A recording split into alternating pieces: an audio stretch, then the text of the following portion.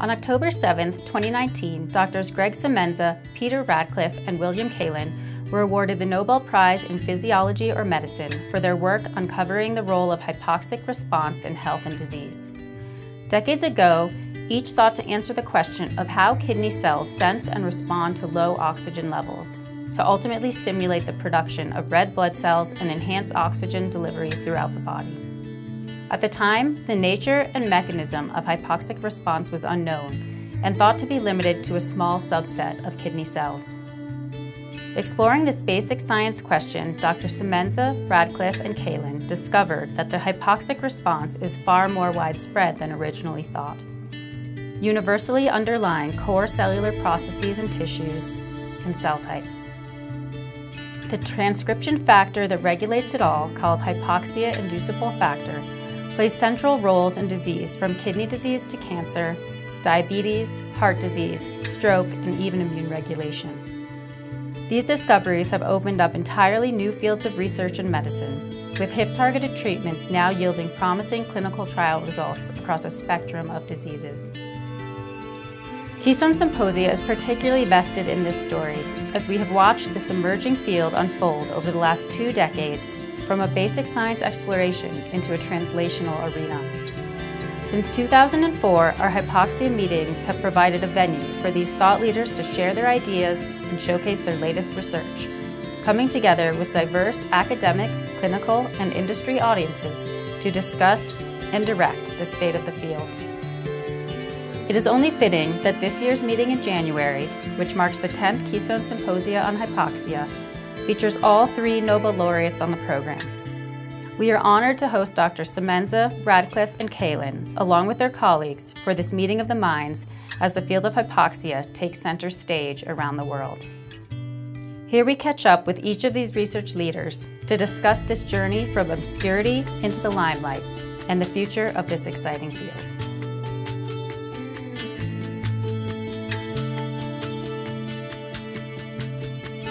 Thank you so much for joining us today and for your time. So to start out, can you describe for us in a nutshell what you started your career trying to answer and the journey it has taken you on?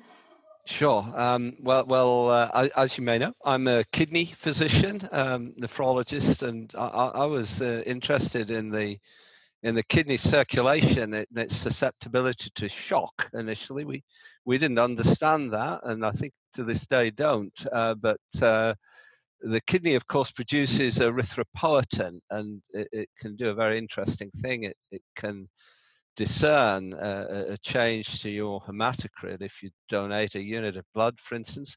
Mm-hmm. But if you run the half marathon race, as we just discussed, I did yesterday, yes, the kidney function, blood flow shuts down to almost nothing, and it doesn't make EPO. I wanted to find an answer to that question.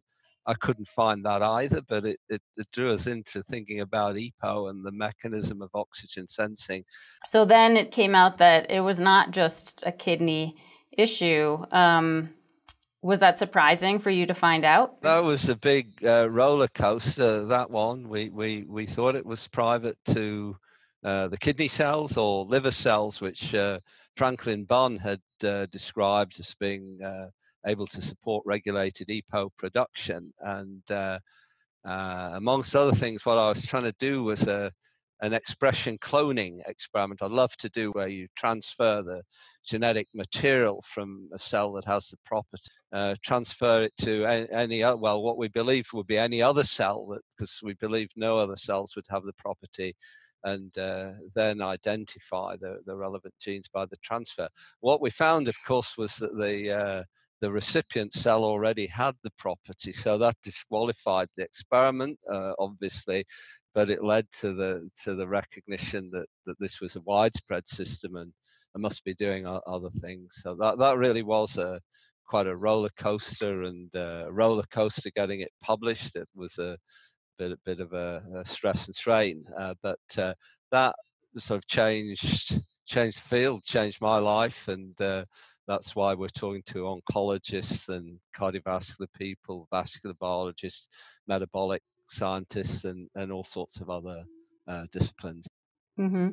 Was it hard to convince other disciplines that this was such a big player? Well, it was sure hard to convince the editor at first, but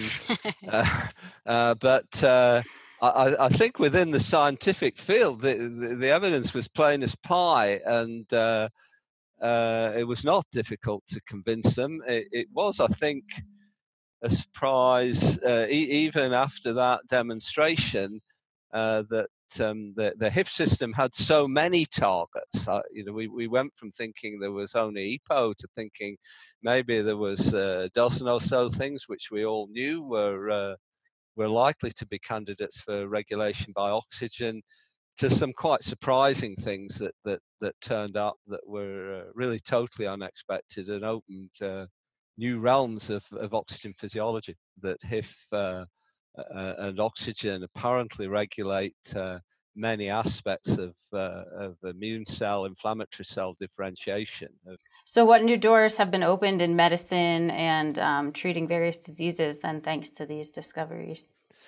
Well, that's they're new doors, and they are open, but in fairness, we haven't fully crossed those doors. Now, there are really two fairly advanced forms of intervention. Interventions on the actual enzymatic oxygen sensor, that a small molecule drug that is a hypoxia mimetic, and that can be used to elevate the system and unsurprisingly induce EPO.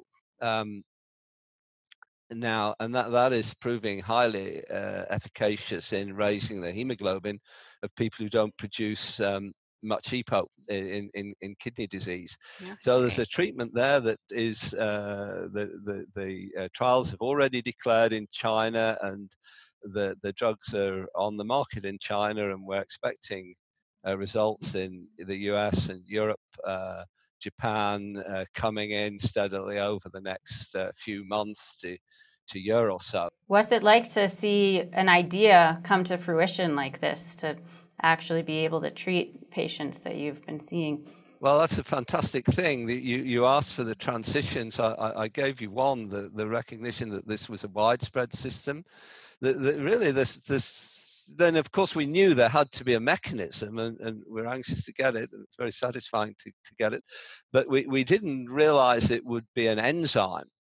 Not only an enzyme, but an enzyme that you use a co-substrate, oxyglutarate, which is easy to make a chemical, which one can make chemical analogs. So this was a perfect drug target. We didn't anticipate that at the time. So that was the next exciting thing that just is a little bit strange, though, that one. I'm used to being in total control. Most experimental scientists are like that. I'm quite obsessive. So, but of course, I don't have total control over the very large sums of money that have been boldly invested by those developing their drugs. They make their own decisions. It's been a fascinating experience. I would say that the level of imagination and endeavor in industry is far greater than is usually given credit in academia.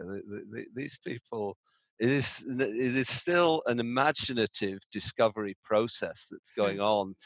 Well, we very much look forward to seeing you at the upcoming Keystone Symposia on hypoxia in January. Is there anything in particular you look forward to at that meeting or hope to come out of that meeting with? Oh, I think it'll be a great meeting. I think there's a lot of mileage in this field. I think there'll be different oxygen sensors working on different time scales. It's something we're very interested in. This meeting will be a bit of an opportunity to get a tutorial from our Swiss friends. And of course, we usually have a good time at Keystone. I have to say, countless radio interviewers have asked, what are you going to do with the money? And I really don't know, or at least I'm not telling them. But we might put a bit of money behind the bar at the Keystone event. So hopefully it should be a real fun event. You've been to about a dozen conferences and even organized. Why do you keep coming back to Keystone, and what do you enjoy about it and get out of it? Well, in truth, principally for the science, there's usually a good range of speakers. This topic has some breadth to it. It has a comparative biology, weird and wonderful organisms, oxygen sensing in different organisms, altitude physiology, genetics of altitude, the molecular biology, the metabolism. So it's that sort of mix is always something that you might not have anticipated that comes up. So it's principally that, but then I meet my colleagues, and it's nothing like meeting people to to catch up, as opposed to just reading what they put in the journals. So I think the background in a ski resort's rather pleasant, and it's usually good fun. Great. Are there any particular fields or topics that you are excited to hear what's the new directions are?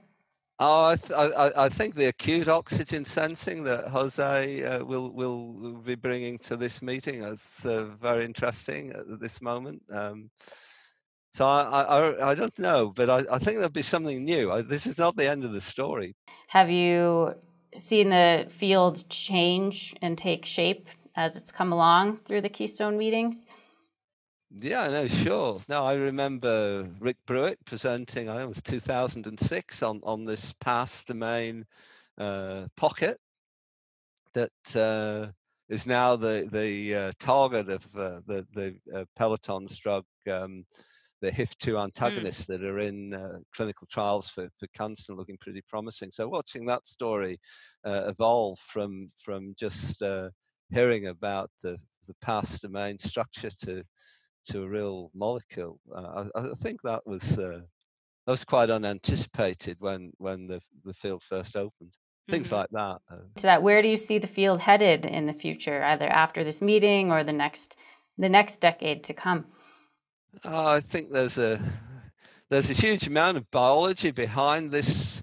The actual the tightly defined HIF system, that all sorts of new RNA regulatory networks, new realms of biology, although many things have already been opened up here. The clinical medicine of this is now a completely new field. So I think we'll be hearing the reports of trials and experience. And as I say, I also think that there will be other oxygen sensors that are important and work in different settings on different time scales. And also, I think the relation to cancer is rather complicated and not yet fully understood. So all of those things would be good to see at Keystone. Yeah, great. Do you have any other things you'd like our audience to know about your work, the field, and/or the Keystone meeting coming up? Nothing specific to say. I think come along; it will be a great meeting. We're sure going to have a ball, and I'm sure we'll learn a lot of good science.